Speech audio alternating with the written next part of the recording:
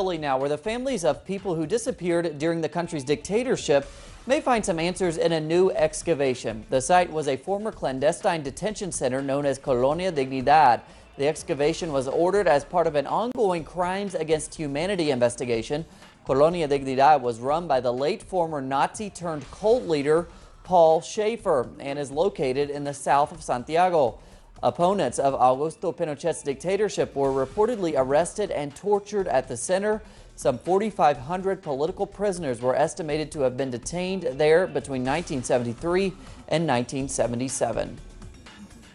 There are at least 100 disappeared detainees in the country, whose deaths end in Colonia Dignidad.